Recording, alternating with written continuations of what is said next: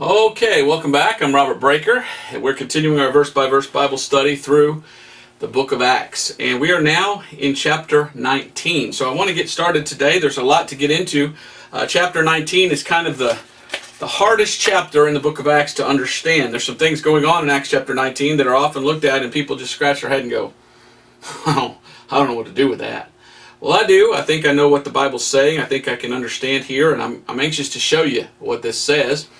This is what people say is the monkey wrench in the book of Acts. You know, the thing in the book of Acts, you know, everything seems to be flowing correctly and right, and everything's going, and you're seeing the transition. Hopefully you remember that I've said, and I will continue to say, that the book of Acts is a transitional book. So you're seeing the transition from Jew to Gentile, and then all of a sudden, boom, Acts 19, and you're like, oh, what do I do with that? So we'll look at that here briefly, but I kind of believe that I need to go back a little bit. I went ahead and drew a bigger map up here today. And I need to go back just a little bit and, well, I guess I'll call it a correction. I don't know if I needed to correct it or not because I don't know if I even said it in the last video. But I want to make sure I say this correctly. Last time we went through the book of Acts chapter 18 and I finished the chapter.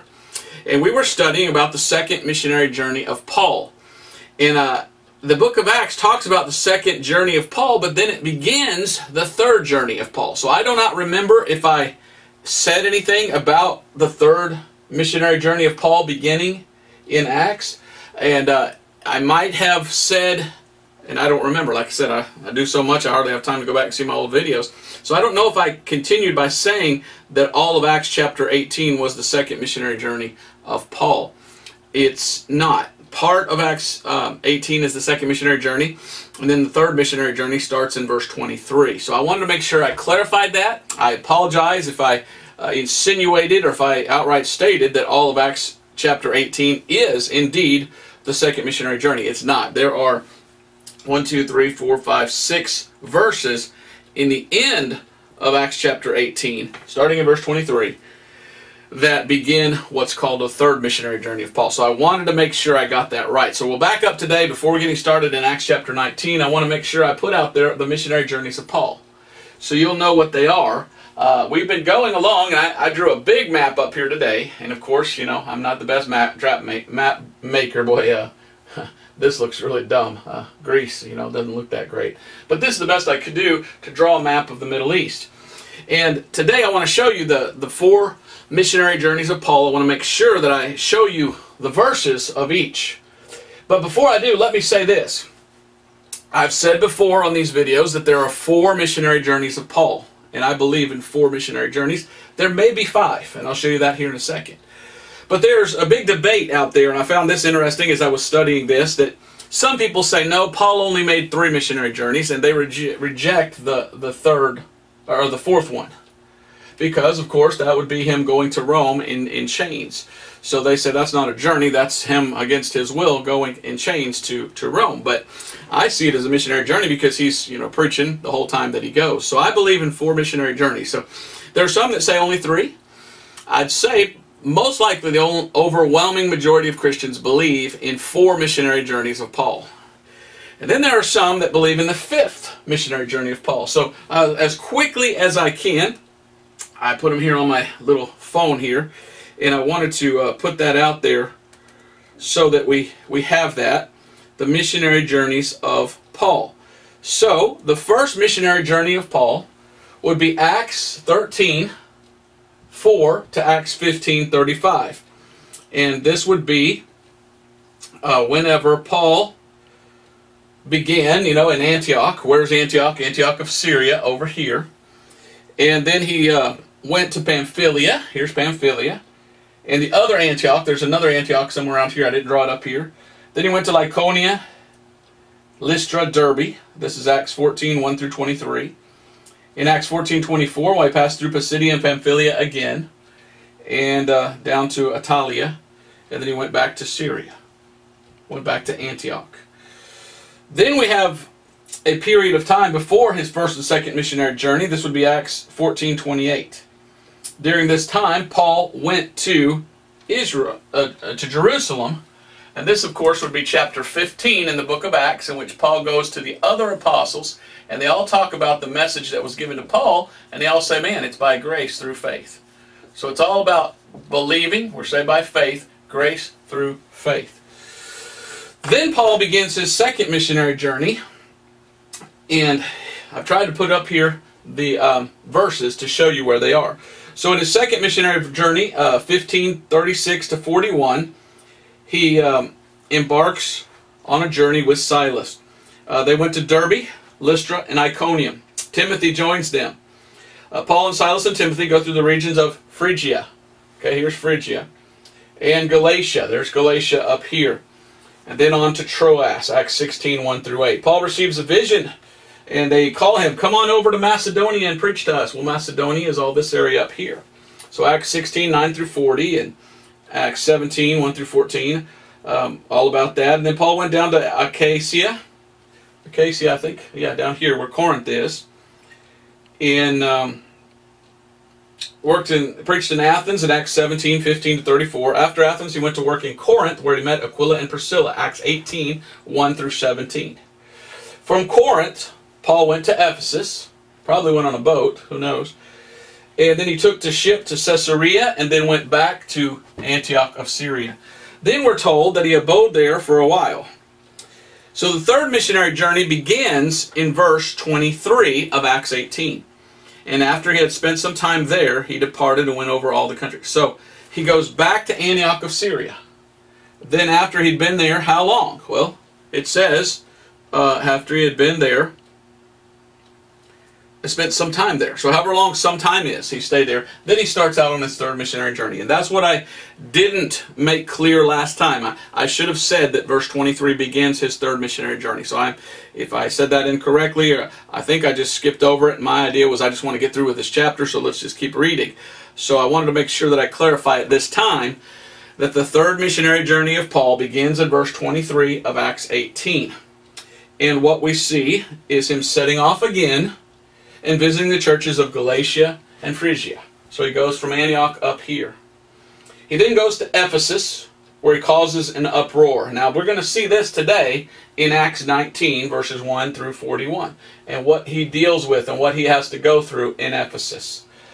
He then goes to Macedonia and Greece. Acts chapter 20. We're not there yet, but we'll get more to that. And then he goes to Miletus, and then back to Jerusalem on his third missionary journey. Now the fourth missionary journey of Paul is over here in the book of Acts. And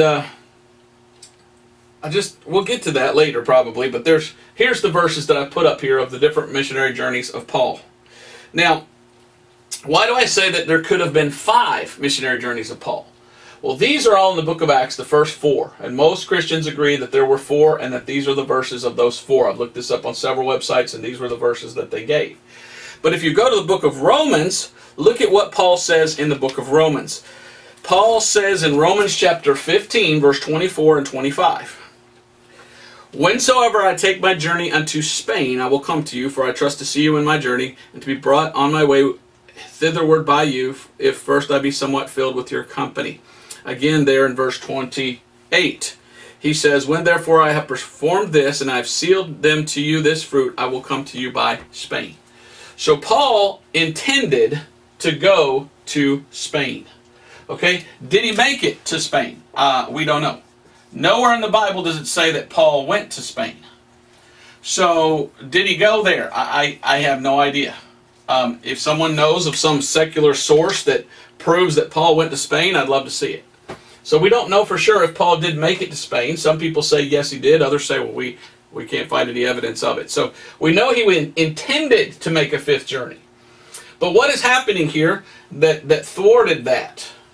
That kept him from doing that? Whether he did or not, we don't know. Well, there was something that Paul did in his ministry that was wrong. He disobeyed God. Now, Paul wasn't a drunk. He wasn't a fornicator. He wasn't an adulterer. He wasn't even married. He wasn't, this or that or the other thing. Paul loved his people, the Jews, possibly too much. And we will get into this as we get into the book of Acts, but let me just go ahead and tell you what happens so that when we do get there, you'll know what's coming. Paul is doing these journeys, and we've already seen in one of the journeys, Paul says, now I've got to get back to Israel for this feast. I've got to get back to Jerusalem to keep a feast. So even though he says we're no longer under the law, he's still thinking in his mind, now there's these feasts in Israel where all the Jews come together, and I just want to see the Jews get saved. So he goes back and he goes to this feast to try to witness to the Jews.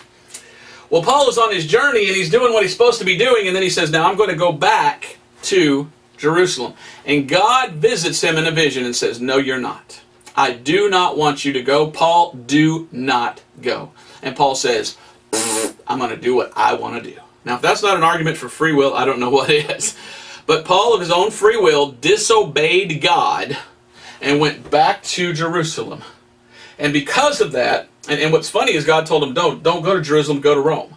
Go preach the gospel in Rome. Well, he says, no, I'm going back to Jerusalem. I'm thinking that he was thinking, I've got to see more Jews saved. I want to reach the Jews with the gospel. He ends up going to jail, and in chains, he becomes a prisoner, and in chains, he's brought to Rome. So he eventually ends up where God told him to go. But he bucked God. God came to him and said, go here and preach. And he says, no. And he ran from God and went somewhere else. And then God eventually got him where he wanted him to go in the first place. Now I look at that, and you know what I think of? I remember Jonah in the Old Testament. In the Old Testament, Jonah is told by God, go up to this place and pray. And what's really interesting is Jonah is from Tarshish. Tarshish is the name of the town where Jonah's from. And God says, go to Nineveh and preach. And he says, no, and he got a boat and he went the other direction. And God had to put him through some things before he was able to obey. And then go where God would have him to go. So Jonah was from Tarshish.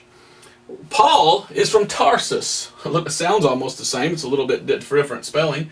And Paul disobeys God. So Paul is a prophet in the New Testament that God told to do this, that, or the other thing. And he rebelled against God and said, I don't want to do that. And God had to put him through some things to get him back into his will. And we see that in the Old Testament with Jonah. It's like the Bible's a mirror. Many of the things we see happening in the Old Testament, we see something that corresponds that's very similar in the New Testament. I find that very, very interesting. So these are the missionary journeys of Paul. I don't believe in just 3. I think 4. I do count him going to Rome in chains as a journey, as a trip, because it's a trip that he made. He might not have gone as a free man. He might have been in bonds, but he was liberated. He was freed, and God blessed him. But oh, I always wonder, if he would have just obeyed God, if he would have seen more people saved. Wonder how many people just didn't get saved because he disobeyed God and didn't do what he was supposed to do. I don't know. So the moral, or the lesson from that story is, don't disobey God. Do what God says to do. He says to go into all the world, preach the gospel to every creature. He tells us to reprove, rebuke, exhort with all long-suffering and doctrine. He tells us to tell people the truth and to give the gospel to people. So, that took all of about 13 minutes to explain. Now let's go back to Acts chapter 19. So I'm not going to read Acts 18 again. I probably should have stopped in verse 22, and then we just started again in verse 23. But just to remind you what happens in 23 and 24, there's a man named Apollos. Apollos was from down here, Alexandria. He had wrong his teaching. So Aquila and Priscilla, verse 26, taught him and expounded unto him the word of God more perfectly. And then he went out and began to preach correctly. And what was he preaching? Well, he was preaching more of the who message, because he was showing by the scriptures that Jesus was Christ, verse 28. So what we're reading here is they're still going to Jews. Even though God has saved some Gentiles and Paul is still seeing Gentiles saved, everywhere Paul goes, he goes to a Jew first. And as we get into chapter 19, guess what we're going to find? More Jews. Paul going always to the Jews, to the Jew first and also to the Greek. Now, 19 and verse 1. And it came to pass that while Apollos was at Corinth, Paul, having passed through the upper coast, came to Ephesus, and finding certain disciples. So Paul was in Antioch of Syria. And then verse 23, 24, 25 of the last chapter tells us he goes up to Galatia and Phrygia and all these places. And then he eventually comes over here to Ephesus. Now, I drew up here the map, and I didn't put all of the cities that Paul went to. I basically put the cities that we would be familiar with from reading our Bibles. In our Bibles, we have the books of Paul, Romans, Philemon, Romans. After Romans, 1st and 2nd Corinthians. Well, here's Corinth. He would have written to them. After Corinthians, we have Galatians. All right, here's Galatia. Ephesians, there's Ephesus. Philippians, well, here's Philippi. Galatians, Ephesians, Philippians, Colossians. Here's Colossae. And so as you're reading the book of Acts and you look at the map, you can see all the places that Paul's been. All right, after Colossians is 1st and 2nd Thessalonians. Well, here's Thessalonica. So you're starting to get a picture in your mind of the places that Paul went and why we have in the Bible the letters of Paul and who they were written to. They're written to people that he's been to 2 or 3 times. And he started these churches. He's gotten these people saved, and they're all meeting together, and they're studying the Bible. And he comes back and teaches them, and he's writing letters to them because they have questions. So that's what our New Testament is from Paul. It's letters written to these different people.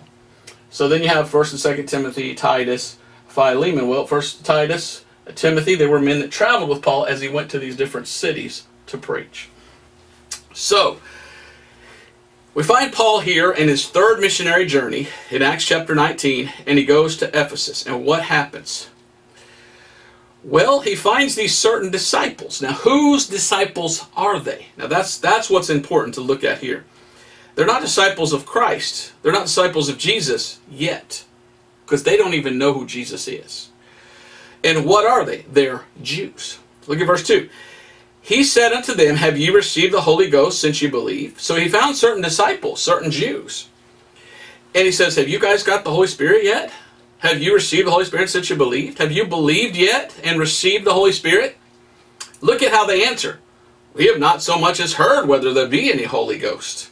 Now, who were these men and how many were there? Verse 7 says, and all the men were about 12. So here's 12 men that Paul comes across in chapter 19. There's 12 men. These 12 men were Jews. They were disciples, but watch whose disciples they were. Were they disciples of Jesus? No. Were they disciples of Peter? No. Were they disciples of Paul? No. They weren't disciples of any of those. Watch what it says here. Verse 3, and he said unto them, Unto what then were ye baptized? And they said, unto John's baptism. So they were disciples of John the Baptist. Now look at that. That's way back. I mean, that goes way back. These guys, they had no idea what's taking place in the entire book of Acts up until this point. They went to Jerusalem one time while Jesus was still alive and met a guy named John. And John says, guess what? I'm going to baptize everybody in water because the Messiah is coming. And they said, really? And they started traveling all over the known world, going around to all the Jews saying, the Messiah is coming, the Messiah is coming, the Messiah is coming, get baptized. What was the message of John the Baptist? Repent and be baptized. So that's all they knew. And that's all they were preaching was John's message. Now, why did John baptize in water? I'll go back to John chapter 1 and verse 1. Or not verse 1, but verse 31. John chapter 1 and verse 31. Because there, John the Baptist tells us why he came baptizing. John chapter 1 and verse 31. And I knew him not, but that he should be made manifest to Israel. Therefore am I come baptizing with water. So why did John the Baptist baptize with water? To show Israel who was their Messiah. If you continue reading there, you find out that Jesus showed up and says, look, go ahead and baptize me. And it was so that Israel would see who he was. And what happened? Well, a shape of a dove, which is the Holy Spirit in the form of a dove, descended on Jesus. And a voice from heaven said, this is my beloved Son, whom I'm well pleased. And then the people that were there watching that, they realized, oh, it's Jesus. So the whole reason that John the Baptist was baptizing in water was to show people who the Messiah was, and then he showed up and was baptized of him. And he was identified by John the Baptist as the Messiah. And it's interesting, we see the foreshadowing by John the Baptist. The foreshadowing of John the Baptist was, behold the Lamb of God, which taketh away the sin of the world. The Holy Spirit inside of him said those words. Well, now we know it's all about the blood of Christ. Now we know it's all about him being the lamb slain before the foundation. So this is all things that later come out, but they weren't being preached by the early apostles. But Paul brings it out, hey, you're justified by faith. You're justified by Christ and his shed blood. It's not the works of the law. So here's all they knew. All they knew was the baptism of John. So all they did was go around and baptize people and say, get baptized, repent and get baptized because the Messiah is coming. What did Paul say? He said, that's all? You've been baptized unto John's baptism and that's it? Paul says, well, let me think here for a minute. And I guess he preached to them, but they didn't get the Holy Spirit.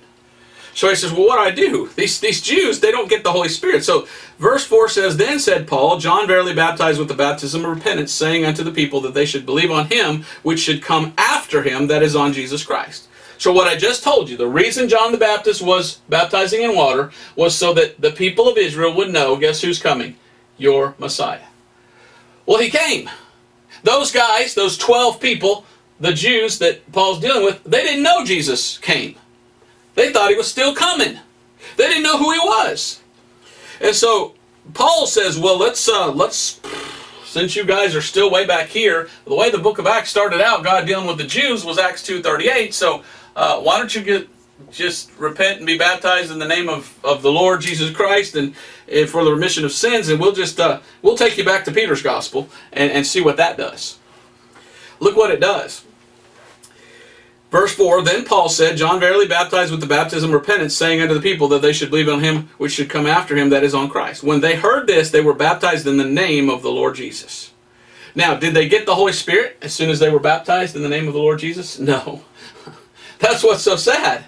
Do you see how this is a hard chapter? Wait a minute, that's not at all the message of Paul that we've seen as we're continuing. The message of Paul is you're saved by grace through faith. It's not water baptism, it's not the law that saves you. Now we get a monkey wrench in the whole deal as we're trying to figure out the book of Acts, because all of a sudden Paul goes back and does something that Peter did. He baptizes people in water. Well, did they get the Holy Spirit? No! Look at verse 6. And when Paul had laid his hands upon them, the Holy Ghost came on them, and they spake with tongues and prophesied. So here you have them not getting the Holy Spirit by believing, which we see the Gentiles got in Acts chapter 10. They didn't even get the Holy Spirit until they were baptized. And they were baptized twice! And they didn't even get the Holy Spirit until the hands were laid on them from Paul. Is that the gospel for today? Do we get the Holy Spirit today when someone lays hands on us? No. Does the laying on of hands by Paul give us the Holy Spirit today? No, because Paul's dead. How can he lay his hands on us if he's dead? In Paul's epistles, later on in the book of Paul, Paul clearly tells us that the way you get the Holy Spirit is Ephesians 1:13. You're sealed with the Holy Spirit of promise by believing the gospel. It's by faith. So we've got a weird thing taking place here. And it doesn't seem to jive with the way that the transition is taking place, the way things are happening. And so people say, so there you go, Robert Breaker. The way to be saved is water baptism. But I ask you, and I remind you, who is Paul dealing with here? Jews. He's not dealing with Gentiles. This is the key to this passage. Paul is dealing with Jews. Now it's interesting to me how he has to deal with them. There's so much that Peter does in the early book of Acts that as you read Paul, you see Paul doing the exact same things that Peter did. It's almost like Jesus said, okay, there's two different ways that this thing can pan out. There could be the Peter way or the Paul way. And with Peter, they went to the Jews. They tried to get them to believe Jesus was the Messiah. They rejected, and so God said, okay, now you, Paul. And a lot of the things that Jesus did with Peter so that the Jews would believe were repeated in the ministry of Paul. It's almost like Paul is repeating the ministry of Peter.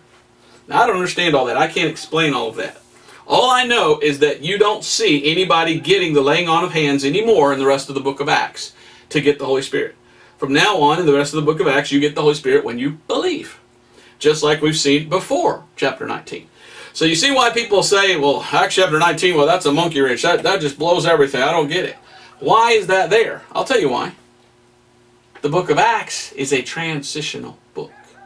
There are things taking place in the book of Acts. That's why it's very important to not base your doctrine on the book of Acts. Base your doctrine from Romans to Philemon, the books of Paul.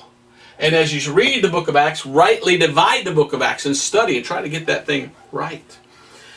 So it's very hard to get the doctrine out of Acts chapter 19 because this isn't for Gentiles. Remember, Paul said he was the apostle to the Gentiles. Yet here he deals with Jews, and he deals with them very differently from the way he's been dealing with people up until this point.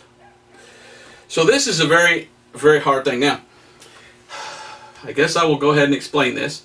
There are 7 different ways that people receive the Holy Spirit or get saved in the book of Acts. Now, people are going to take that probably and put that on YouTube and say, Robert Breaker preaches 7 different plans of salvation. I do not. I believe in dispensations. and I believe in rightly dividing the word of truth. So as I read the book of Acts, I'm going to show you these 7 different places in which somebody gets the Holy Spirit, or somebody gets saved, and when they get saved, they get the Holy Spirit. And it's in 7 different ways. This is not a teaching of Robert Breaker. This is not some teaching of a man from the 1800s. I'm just going to simply go to the passages of Scripture, so show you 7 different ways somebody gets the Holy Spirit. Now let me say this dogmatically. I do not believe that today there are 7 different ways to get the Holy Spirit. There's only one way to be saved today, and that is by grace through faith. And when you believe, according to Ephesians 1:13, that's when you get the Holy Spirit, by believing in the gospel of Paul.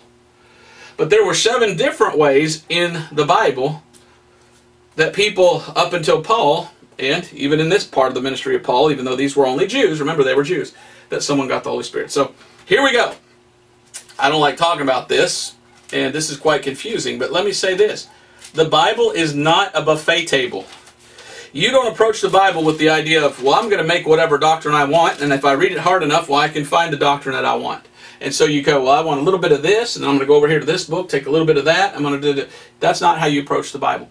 You have to look at the Bible as it was written. You have to rightly divide. So I've tried to teach you the epistles of Paul in order of when they were written, how they correspond with the book of Acts. And I want you to see that according to the Bible, it's toward the end of the book of Acts that we end up finding how the doctrine is finally set in stone for the church age. There's a lot of transition that's taking place before that. And we can't take one of these 7 different transitional ways and say, now this is for today. We have to go through the way that Paul says in his epistles. And he's already stated that it's by grace through faith, faith in the blood of Christ, and not by the works of the law. All right, so I don't know if I can, I guess I'll make room for this. 7 different ones. 7 different ways. I guess I'll just put it that way. And I'll just give you the verses and let you look it up for yourself, because I want you to be able to have this. I put these in a note in my Bible. John chapter 20 and verse 22. We're going to look at each one, and I'm going to show you. In the Bible, there's only one way to be saved today. I cannot say that enough. Today, in the day and age we live. But before the doctrine was set in stone for the church, that transition was taking place. And in that transition, there were 7 different ways that somebody got the Holy Spirit. There are not 7 different ways to be saved today. So we must understand that and rightly divide, and we must go to Paul, because Paul says today the only way to get saved is through the gospel and believing in the gospel. But in John chapter 20, verse 22, look at what Jesus says. John 20:22. Then said Jesus to them again, peace be unto you, as my Father has sent me, even so I send you. Now verse 22 he says, and when he had said this, he breathed on them and saith unto them, receive ye the Holy Ghost. And verse 23, whosoever sins ye remit, they will be remitted unto you, and whosoever sins ye retain, they are retained. So here's Jesus Christ, and he is just risen from the dead, and he tells his disciples, the Jews, he goes to those Jews and goes, receive the Holy Spirit. Now you go to the television and you watch these so-called preachers today, these big, huge Pentecostal preachers. And they will take that out of context. And they'll say, no, I'm going to give you all the Holy Spirit, so wait for it, wait for it. And then he says, that just poured out the Spirit. No. We don't find that in Paul's writings. That is not for us today. That is something that Jesus somehow did in a special way for his disciples. But that's not for us today. So that was Jesus breathing, and they received it. Now go to Acts 2:38. Now later on, we see some people get saved. And Acts 2:38 says, then Peter said to them, repent and be baptized every one of you in the name of Jesus Christ for the remission of sins, and ye shall receive the gift of the Holy Ghost. So here's one, Acts 2:38. By baptizing in water, you get the Holy Spirit. Is that for us today? No, it's not. People say, yes, it is, because in Acts chapter 19, they do that again. Acts 19 was for Jews, and there was only 12 of them. That's a separate dispensation, I guess. I hate to even use the word dispensation, but it's God dispensing to them the Holy Spirit in a different way. And it's because it was kind of like they were out of the loop, and they had to get back in the way the Jews got in, so they had to be baptized by that in order to get the Holy Spirit. It's a weird thing, but it's not the way we're saved today. Now, another way is Acts 8:14 through 17. Acts chapter 8, verses 14 through 17. Again, look at this. This is a different thing. Acts 8:14. So this is why you cannot form and base all of your doctrine in the book of Acts. You must go to Paul. Because there's so many plans of salvation in the book of Acts, so many ways that somebody got the Holy Spirit. And you can't just pick and choose which one you want. You have to understand, it's a time of transition until it got to be like this and this only. And this is the way we're saved today. And according to Paul, it's when you believe the gospel, when you trust, you're sealed with the Holy Spirit of promise. Acts 8:14. Now when the apostles were at Jerusalem, when the apostles which were at Jerusalem heard that Samaria had received the word of God, they sent unto them Peter and John, who when they were come down, prayed for them that they might receive the Holy Ghost. For as yet he was fallen upon none of them, only they that were baptized in the name of Jesus, of the Lord Jesus. Then laid their hands on them, and they received the Holy Ghost. So here somebody gets the Holy Spirit by laying on of hands. Now, I want you to know why this isn't for us today. These were all Jews. So in the early book of Acts, the Jews were getting the Holy Spirit in different ways. In some places, they got it when they were baptized. Other places, they didn't get the Holy Spirit until someone laid hands on them. So the book of Acts is a rough book, man. There's a lot of stuff going on in the book of Acts. There's a lot of things changing. There's a lot of things. You cannot go to the book of Acts and then take all of the book of Acts and then try to apply it to us. Then you got 7 different ways that somebody can get saved. That doesn't work. It will not work. There's only one way to be saved today. Now, Acts chapter 8, verse 32 to 38. So Acts 8, 32 to 38. Here we have somebody who's not a Jew. He's a proselyte.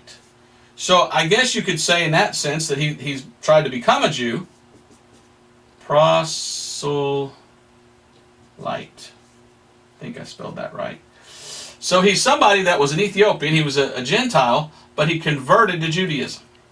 So it's going from pure Jews, born Jews, to people who converted to Judaism. How does this guy get saved? Well, you can read Acts 8, verse 32 to 38 if you want. And what happens is he believes, and then he's baptized. So where did he get the Holy Spirit from? Well, he got it by believing. And so it was through faith that he got the Holy Spirit. And then he was baptized after. Now, Acts chapter 10 is another example. Now, Acts chapter 10, though, Acts chapter 10, I believe it's verse 43. Let's go there. Acts 10:43. Here is the first time a Gentile gets saved. Acts 10:43, to him give all the prophets witness that through his name whosoever believeth in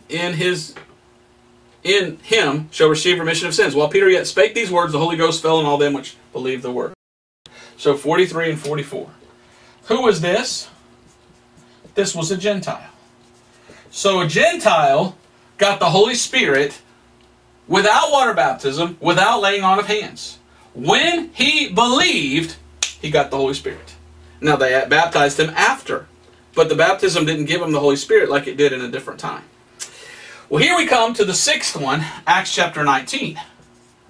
You see, up until then, we're starting to see the transition. We're starting to see the change. We're starting to say, oh, okay, and you cannot just say, okay, so for Gentiles it's only this way, because here we go.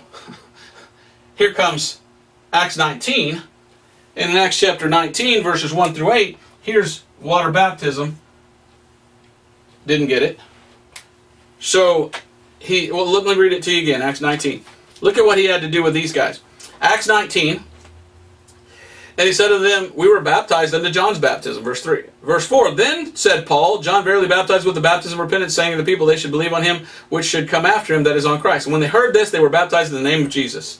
So they got baptized like they did in Acts 2:38. Well, in Acts 2:38, when they got baptized, they got the Holy Spirit. These guys didn't get the Holy Spirit. And when Paul had laid his hands upon them, the Holy Ghost came on them, and they prophesied with tongues and prophets. So they didn't get it, and they were baptized 2 different times. Do you see how there's a lot of differences there? It's like mind-blowing, and you're like, what? So how do we get the Holy Spirit today? Remember, though, that was for Jews. It's almost like these Jews were out of God's plan, and they ran away from where they should have been, and they weren't what they should have been, and it's like God says, all right, look, I had it planned to do this way, and you guys weren't there, so let's just go back and pretend like you were back here, and let's do it the way we did it all the way back there. That's the only way I see it. Because this is not how we get the Holy Spirit today. We do not get the Holy Spirit today by the laying on of hands. How do we get the Holy Spirit today? Well, we saw in Acts 15:11 that we believe that by grace through faith, or by grace we should through purifying their faith, their hearts by faith. So this is for Gentiles. It's Ephesians' message of Ephesians 1:13. Paul writes to the Ephesians, and he's in Ephesus right now. And what does he say to the Ephesians? Ephesians 1:13. Gentiles and Jews, Jews today have to be saved the same way that we are through the gospel. He says in Ephesians 1:13 that you're saved and you get the Holy Spirit when you believe. Let's go ahead and read Ephesians 1:13. Ephesians chapter 1 and verse 13. This is how we get the Holy Spirit today. It's not the laying on of hands. It's not being baptized in water. Ephesians 1:13 says, in whom ye also trusted after that ye heard the word of truth, the gospel of your salvation, in whom also after that ye believed, you were sealed with that Holy Spirit of promise. So Holy Spirit comes by believing.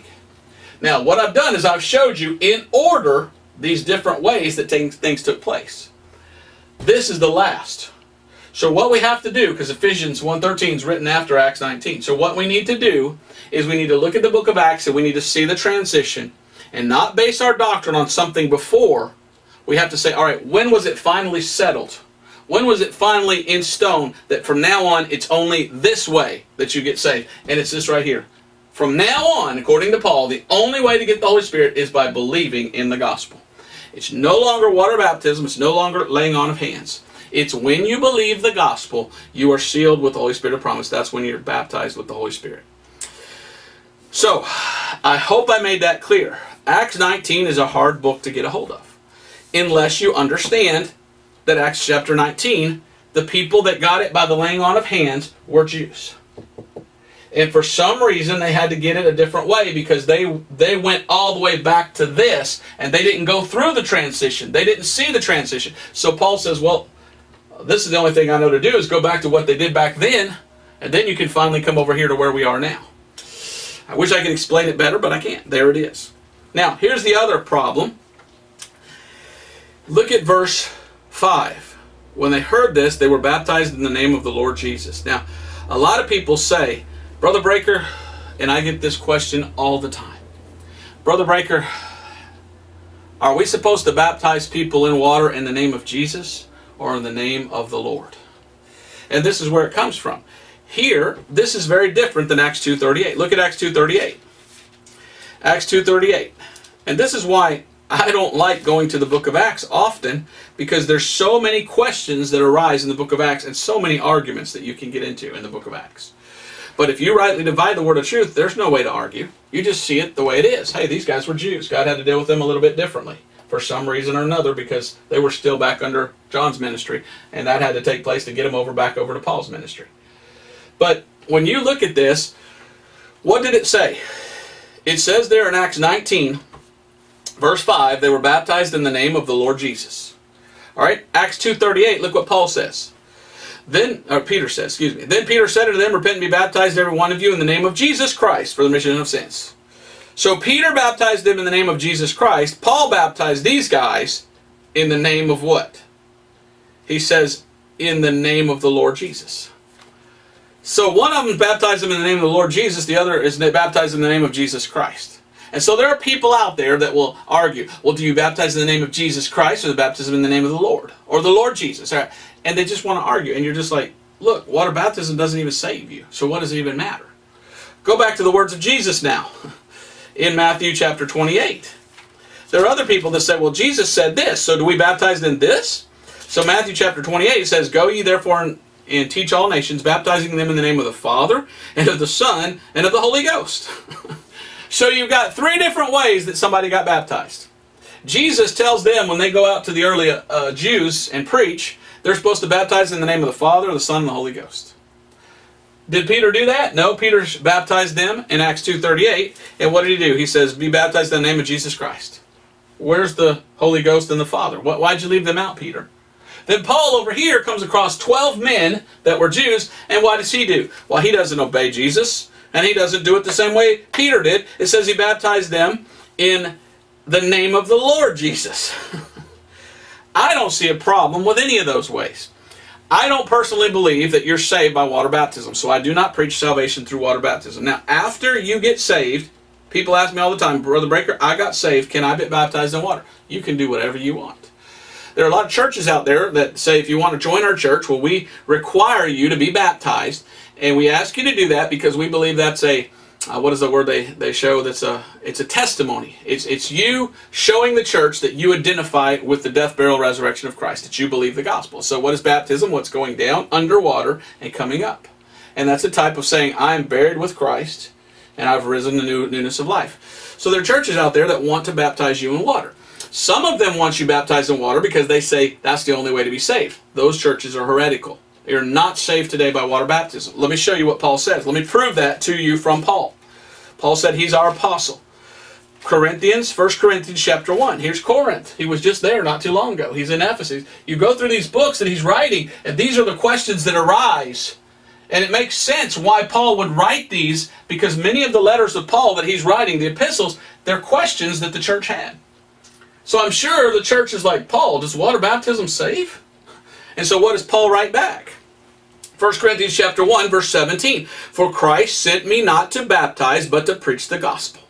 Why? Verse 18 says, because you're saved. The gospel is the power of God whereby you're saved. So we're saved through the gospel. Look at verse 13. I thank God I baptized none of you. If we were saved today by water baptism, why would Paul say, thank God I didn't baptize those people? If water baptism saved, what would he be saying? Thank God they didn't get saved. What a dumb thing to say.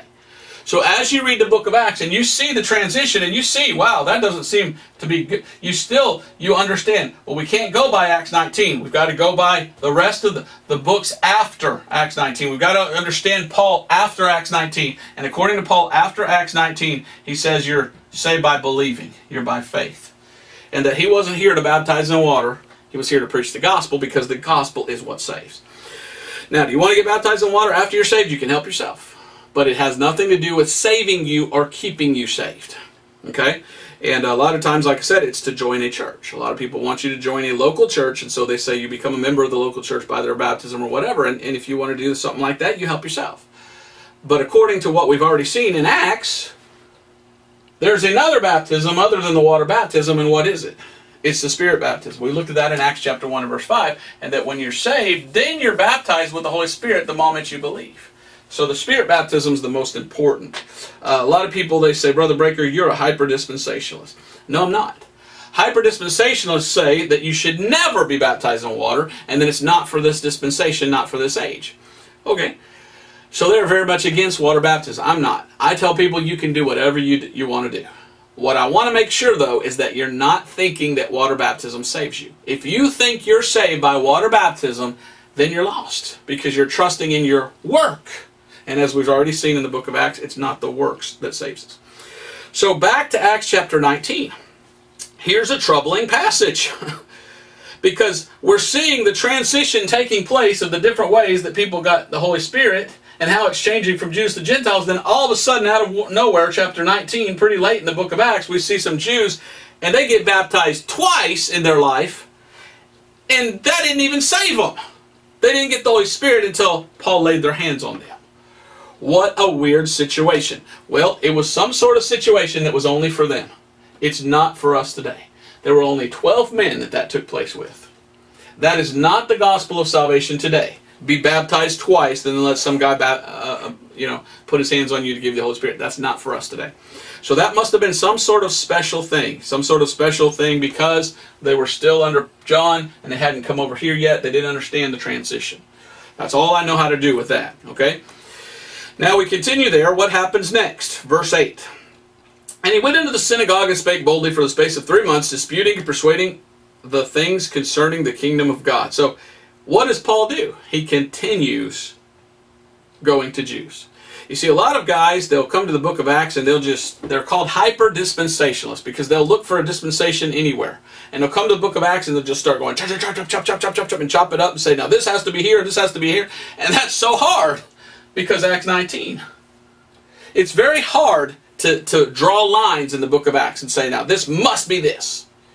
Because sometimes it's like, no. So that's why I say repeatedly, the book of Acts is a transitional book. And we're slowly seeing some things changing until finally it gets to the settled canon of Scripture, the settled doctrine of salvation, which is by faith alone in the blood atonement of Christ. And when you believe, Ephesians 1:13, you're sealed with the Holy Spirit of promise. So Paul, though, he's going to Jews still. Now, some of your hyper-dispensationalists, they love to talk about how I'm an Acts 19 believer, or I'm an Acts 20 believer, or I'm an Acts 28, and I don't even know what they're talking about, to be honest with you. But they want to go to the book of Acts and say, I believe that in this chapter of the book of Acts, Paul is only going to Gentiles, and that the gospel is set in stone in that chapter. And that's kind of hard to do, because as we looked at last time, remember what Paul says in Acts chapter 18 and verse 6? In Acts 18:6, Paul says, your blood be upon your own heads, I am clean, from henceforth I will go unto the Gentiles. In Acts chapter 18, Paul says, I'm done with you Jews, I'm only going to preach to Gentiles from now on. Is that what happened? No. The very next verse says, he entered into a man's house that lived right next to the synagogue. And then what is he doing? Well, as you continue reading there, he's going to synagogue. Look at verse 17, the synagogue. He continues going into the synagogues and preaching to Jews. So he just spoke in haste. He said, man, I'm only going to Gentiles because you Jews don't care. But what does he do? Well, he goes into the synagogue again to try to reach Jews. So Paul loves the Jewish people, and he's trying to reach them. So here we see in verse 8, and he went. So you can't say, I'm in Acts 18, or I believe Acts 18 is when Paul only went to Gentiles from then on. You've just shown your ignorance. You're not a Bible believer because you're not even a Bible reader, because if you simply read it, Paul's still going and preaching to Jews. Matter of fact, all the way out to Acts chapter 28. Look at what Paul says. Acts chapter 28. In Acts chapter 28, he begins talking to Jews. Let's see if I can find a good place to start here. Well, all right, verse 17. Acts 28:17. And it came to pass that after 3 days Paul called the chief of the Jews together, and when they were come together, he said unto them, men and brethren. And then he begins to preach to the Jews. So you cannot say that Paul only goes to Gentiles his entire ministry, as some people say. The very last chapter of the book of Acts, Paul is preaching to Jews.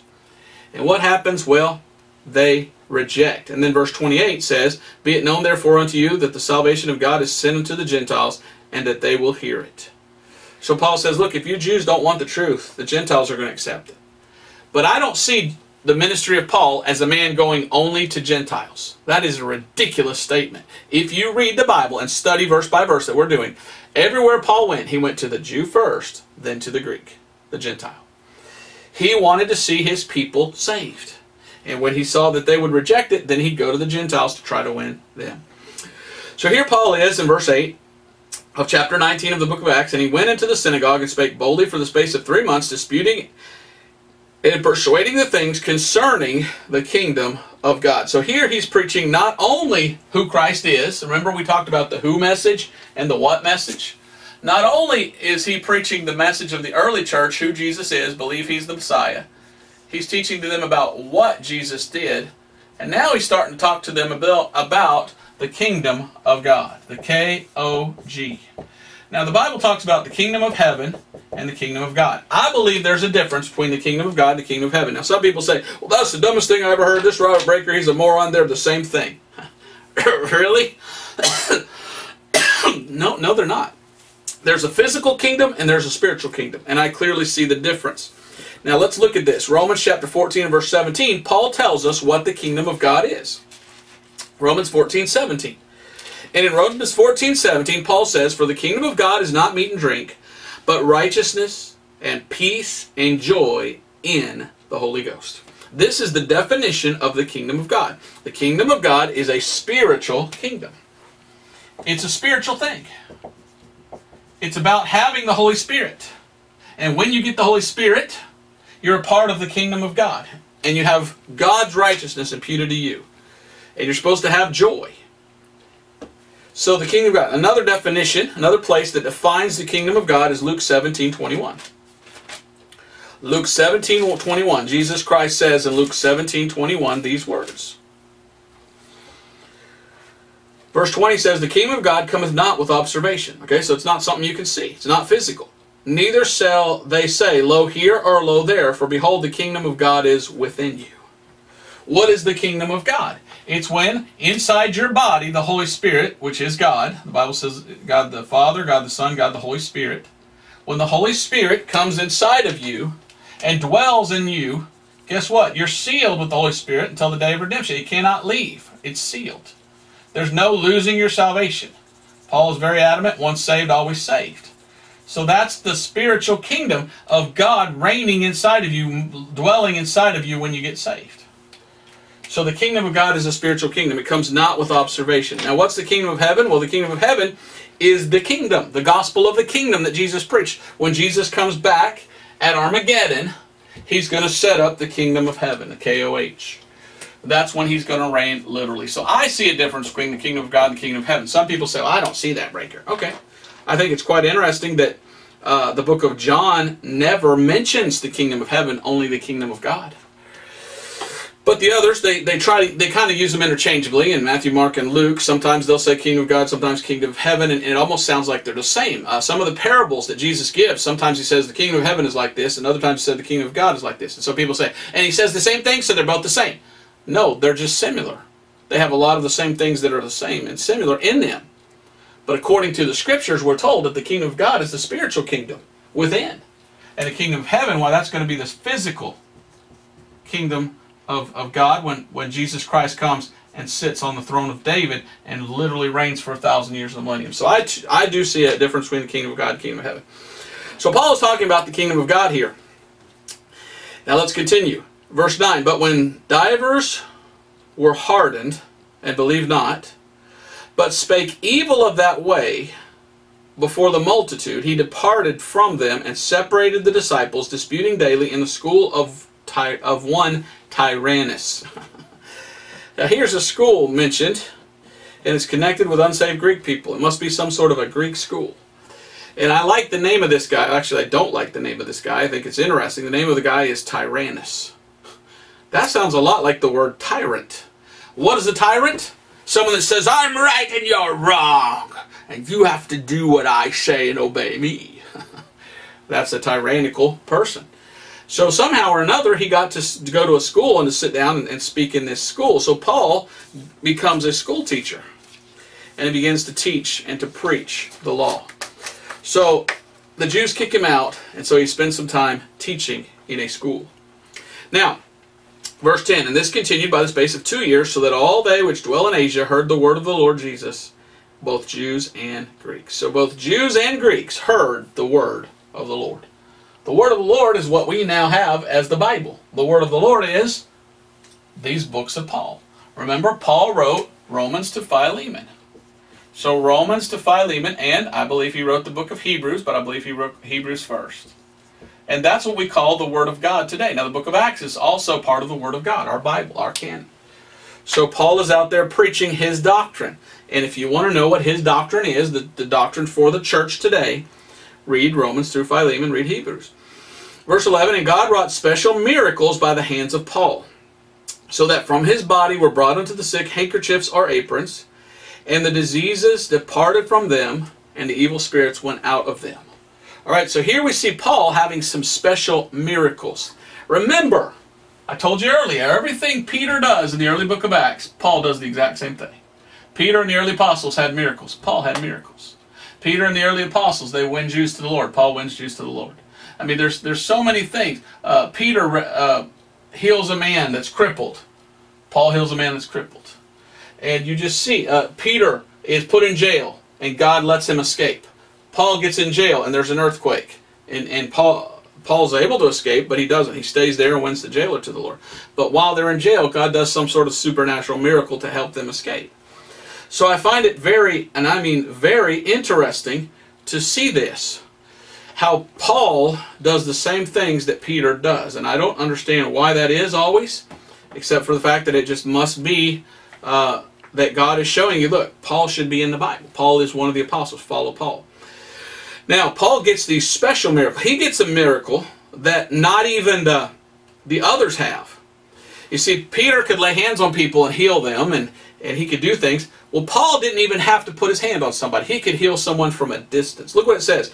God wrought special miracles by the hands of Paul, so that from his body were brought unto the sick handkerchiefs or aprons, and the diseases parted from them.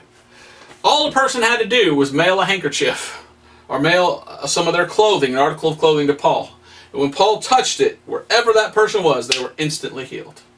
Now, does that take place today? There are people on the boob tube, on TV, that have their little so-called Christian stations, and they're Pentecostals, they're charismatics. They say, send me your handkerchief in the mail and $500 and you will be healed of your disease. You liar, you deceiver, you reprobate. You're not rightly dividing the word of truth. Signs, the Bible says, are for Jews. 1 Corinthians 1:21, Paul says, for the Jews seek after a sign, but the Greeks seek after wisdom. Paul tells us that there are what's called the signs of the apostles, and that these signs were being able to heal people. In 2 Corinthians 12:12, Paul says, surely the signs of apostle were wrought among you.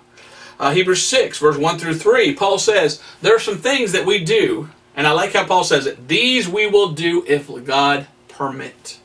Paul is beginning to understand, look, he's taking me more to Gentiles than Jews, and Jews need a sign.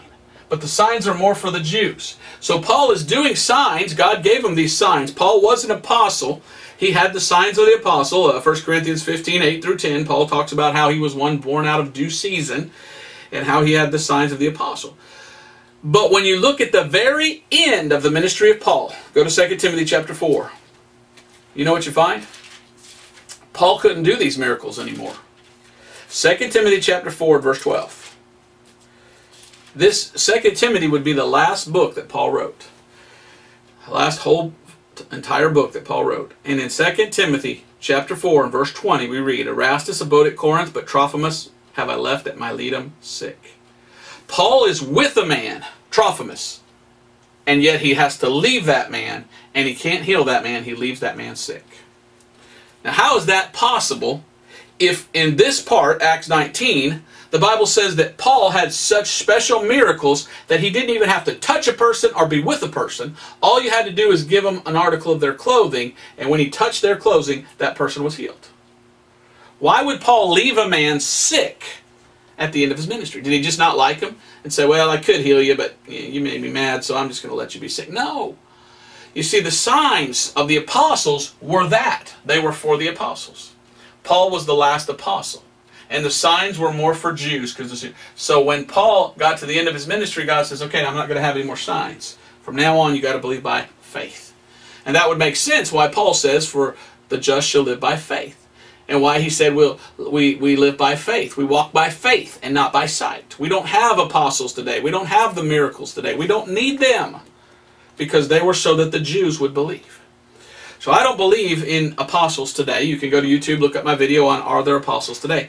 I don't believe we need signs and wonders today. Go to YouTube, look at my other video entitled The Signs of the Apostles. And I'll show you how there were indeed times in which there were healings and things like that. But I don't believe that men have those gifts anymore. I believe God can heal. If you want to get healed and you got a disease, pray to God. Ask Him to heal you. But don't go look for some man to lay hands on you and think he's going to give you the Holy Spirit. He might just give you a different spirit, a demon. Because the Bible says that in the last days we better watch out. Because that the devil has lying signs and wonders. Matter of fact, in the book of Revelation, this would be at the after Paul died even. And it's all these churches in Asia. And John, the apostle, is writing to them about 90 to 96 AD. And he says, thou hast done well. He says, you've tried them which say they're apostles and are not, and found them liars. There are people running around saying, I'm an apostle, I'm an apostle, I'm an apostle. And John says, no, they're not. They're liars. John says, I'm the last apostle. He was the one that lived the longest of all the apostles. So I don't believe in special gifts and things like that today. I don't believe in the signs and the wonders. I believe that they were for a time. And I believe that they're for Jews. Paul then goes to the Gentiles after. Another example is 1 Timothy 5:23, where Paul says, have a little wine for thy stomach's sake, and thine often infirmity medicine. All right, so I need to finish this up. So let's go ahead and continue, if we can, all the way down to verse 20, and then we'll start again next time in verse 20. So as we continue here, verse 13. Then certain of the vagabond Jews, exorcists, took upon them to call over them which had evil spirits the name of the Lord Jesus, saying, we adjure you by Jesus whom Paul preacheth. And there were 7 sons of one Sceva, a Jew, and chief of the priests, which did so. And the evil spirit answered and said, Jesus I know, and Paul I know, but who are you? And the man in whom the evil spirit was leaped on them, and overcame them, and prevailed against them, so that they fled out of that house naked and wounded. When I think of this story, and I hear this story, this is an exorcism. There's a lot of priests out there, Catholic priests, that believe in doing exorcism. Do the Catholic priests have the Holy Spirit? No. No, the Bible says you get the Holy Spirit when you believe the gospel. Well, they don't believe that. They believe in their doctrine of their church. They don't believe you have the Holy Spirit. So, I've heard story after story of people having a demon and then calling a Catholic priest. And the Catholic priest comes in to do an exorcism, and things like this happen to them. The Catholic priest comes out and his clothes all ripped, and he's like, I can't do anything here. I always think of that when I read this passage. So what did they do? Well, these guys were lost Jews, and they said, well, I don't know what to do. So, in the name of Paul and Jesus, come out of him. And the demons go, well, we know Paul, we know Jesus, we don't know you. And the demons beat the snot out of them, and they came out with their clothes all ripped up, half naked, or maybe even completely naked, and wounded. So, I think that's interesting. Now, what happened? Verse 17, and this was known to all the Jews and Greeks also dwelling at Ephesus, and fear fell on them all, and the name of the Lord Jesus was magnified. Why was the name of the Lord Jesus magnified? Because the demons knew who Jesus was. So people began to understand, wow, if you have Jesus, and you're saved by Jesus, then the demon can't overcome you. John says, greater is he that is in you than he that is in the world. If you're saved, you have the Holy Spirit inside of you, sealed in you, and you can't lose it. I get so frustrated going and listening to these people. Contact me all the time. People contact me saying, Brother Breaker, I'm a Christian, but I'm afraid I have a demon. What should I do? They talk about deliverance ministries. They say, well, I'm a Christian, but I went to a deliverance ministry to get rid of a demon. No, you didn't. If you're saved, how can you have a demon? If you are saved, the Bible says the Holy Spirit is sealed inside of you. The Bible says, greater is he that is in you than he that is in the world. How does a demon break that seal and come inside of a believer? I don't see how. Does the Holy Spirit sit there with a demon and they just kind of look at each other? No, I have God, the Holy Spirit, in me. And those things cannot come into me. Now, they can't possess me. Now, they can oppress me. There's a thing called demonic oppression, where from outwardly they can try to attack Christians. But I do not see in the Bible anywhere where a born-again child of God, saved by faith in the blood, could ever have a demon. So if someone claims to be a Christian, but they have a demon, they must be lost. So here we continue here, and it says here, verse 18, and many that believed came and confessed, showed their deeds. Many of them also, which used curious arts, brought their books together and burned them before all men, and they counted the price of them, and found it 50,000 pieces of silver. So mightily grew the word of God and prevailed. Much more that I could say about this, but I find it very interesting. This takes place, and then like the whole city of Ephesus is like, wow, we better get rid of our curious arts. What is a curious art? Well, curious arts, well, that's witchcraft. So much of the city was overcome with witchcraft.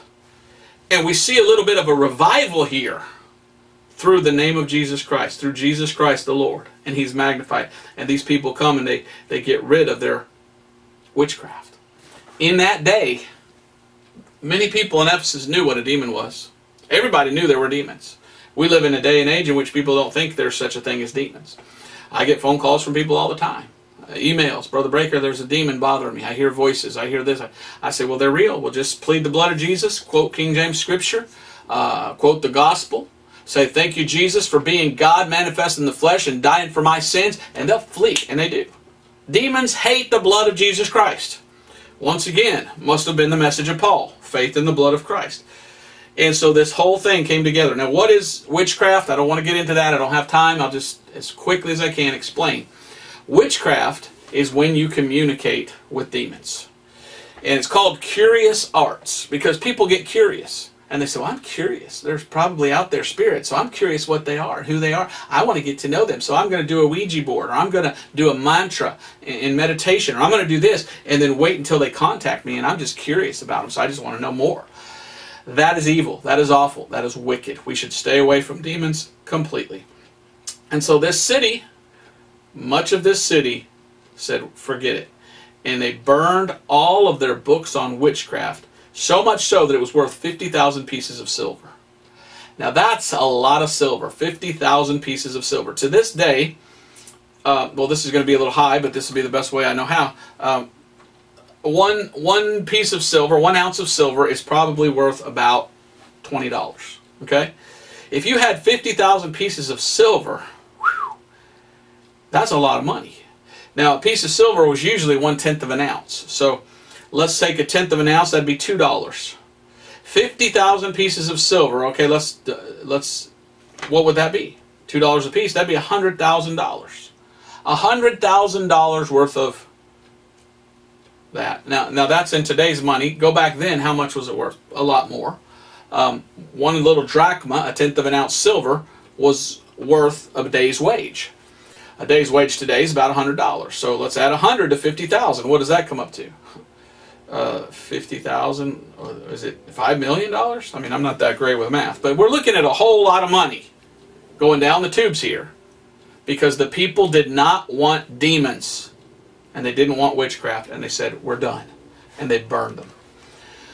What's sad to me is to see the United States of America, people turning to witchcraft, people turning to demonic, curious arts and spells, and watching Harry Potter, and people saying, oh, I want to be a witch, and it's just disgusting. It's just disgusting. We need more revival.